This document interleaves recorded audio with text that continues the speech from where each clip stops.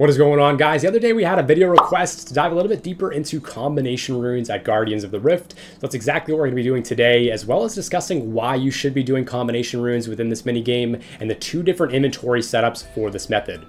So to dive straight into things, combination runes are two elemental runes that you can combine together at an altar. That will give you 3 elemental points as opposed to 2 per rune that you craft. So overall, you're just going to increase the amount of elemental points you can get in this minigame by 50%, which will drastically decrease the amount of time it takes to receive all the different rewards. And for the first setup is going to be the efficiency setup. It just depends on whether you have the Abyssal Lantern with redwood logs on your account, or if you have a rune crafting cape so that your rune pouches aren't degrading. And so for this setup, we're going to have our rune crafting pouches in the top left-hand corner. We're going to have some binding necklaces as well as one equipped. And then we also want to have water runes, as this is going to be the rune that we're using to combine with the altar.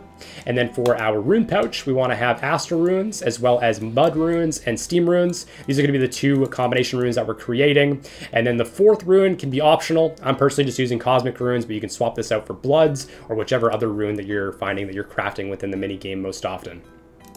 And that's going to be the efficiency setup.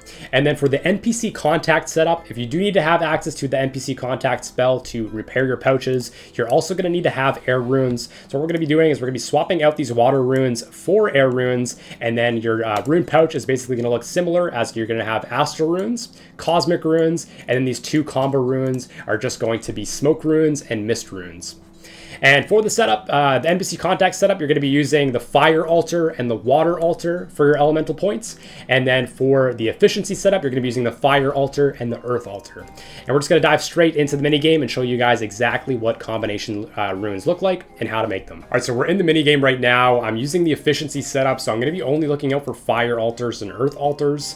If they're not up, then I'm just going to use a catalytic altar and just focus on catalytic points. They should even out if you're only doing 2 combination altars and then the rest catalytic.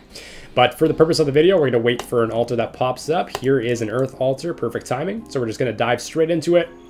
Head over to the altar, cast Magic Imbue, and then use your water runes on the altar. And then empty out your rune pouch, water runes altar, empty out rune pouch, water runes altar, and that should create your full amount of elemental or combo runes within your inventory, and they should get stored into your rune pouch. And you should only use 3 charges of your binding necklace per rotation. If you're noticing that you're using 4 charges or anything more than 3, then you're probably doing it wrong. But yeah, it's essentially it for making combination runes within this minigame.